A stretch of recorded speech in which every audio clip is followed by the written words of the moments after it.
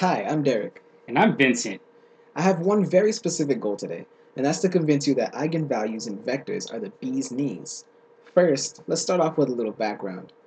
The words eigenvalue and eigenvector obviously have something in common, and that's the word eigen. Turns out that it's German and it loosely translates to proper or characteristic. Why is this important? Well, eigenvalues and eigenvectors happen to be pretty darn good at modeling several real-world phenomena. We'll show you in a second. But first, how do you find them? Let's say you have a transformation. Like Optimus Prime? No, a linear transformation. Some matrix that when multiplied by a vector gives you another vector in the same space, usually pointing in a different direction than the original. That's cool, I guess. Just wait for it. If you assume the actual transformation matrix is unknown, then you can say the transformed vector is simply a sub x. Furthermore, if y is any possible vector formed by multiplying the transformation matrix with x, then you can say that a scalar multiple of x is also a solution to the equation. Let's focus on those. I still don't understand.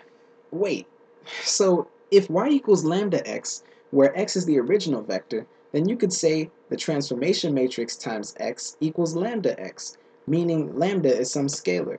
This is called the characteristic equation, where x is the eigenvalue, eigenvector, and lambda is the eigenvalue.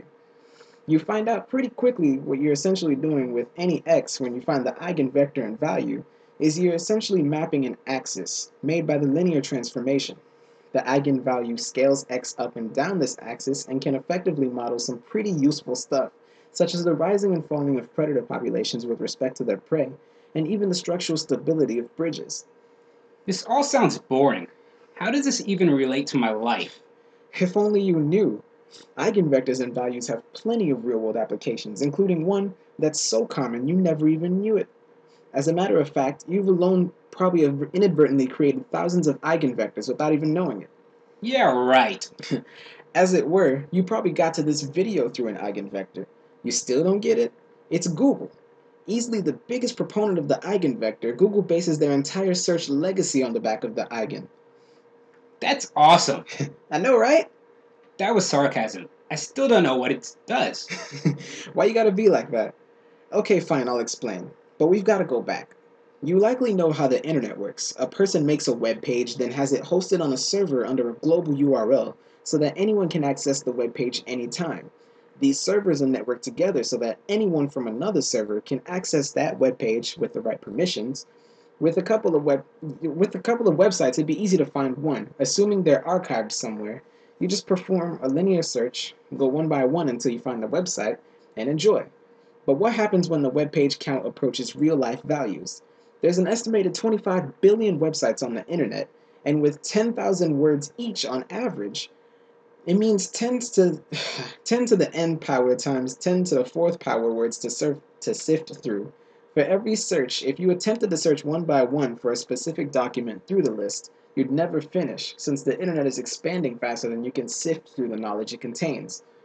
So, how can you make it go faster? Well, if you rank the pages based on how often they're used or cited, let's call this the page rank.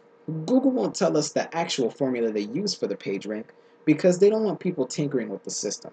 But let's just get as close to the model as possible. Let's denote the importance as L p sub I. Now, let's say some web page p sub I has L sub I links. Let's also say that another page, p sub j, gets 1 over I sub j importance or recognition just because they're on this page. This means that the total importance of p sub j will be the summation of 1 over the number of links that a page has that links to it across the span of all available web pages brought up by your search. Wait, how can you find the importance of a web page before you know the importance of the other web pages? What came first, the chicken or the egg? Well, it's simple. The web sorts itself out. We'll create a set B sub I, which contains all the pages linking to P sub I, and we'll create two matrices. One matrix is H, for which every entry in the ith row and jth column is 1 over I sub j, or 0 if page j is not in the P sub I, and therefore not in B sub I. Note that all the entries are non-negative, and the entries in each column add up to 1. This is called a probability vector. Without going into too much detail, we basically have a guaranteed eigenvalue of 1. The other matrix is called I, and it's going to contain the final page ranks for the web pages that we've monitored. So let's say we have 8 web pages arranged like so, the arrows representing links to those websites.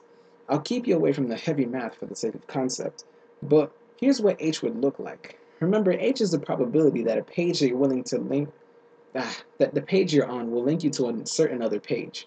With an eigenvalue of 1, you can solve the characteristic equation I equals H sub I for 1, which effectively ranks the web pages relative to each other based on the number of times they've been linked.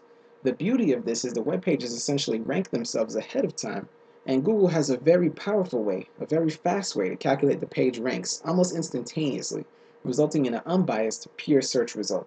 Wow, that is pretty cool. I told you. Thanks for watching.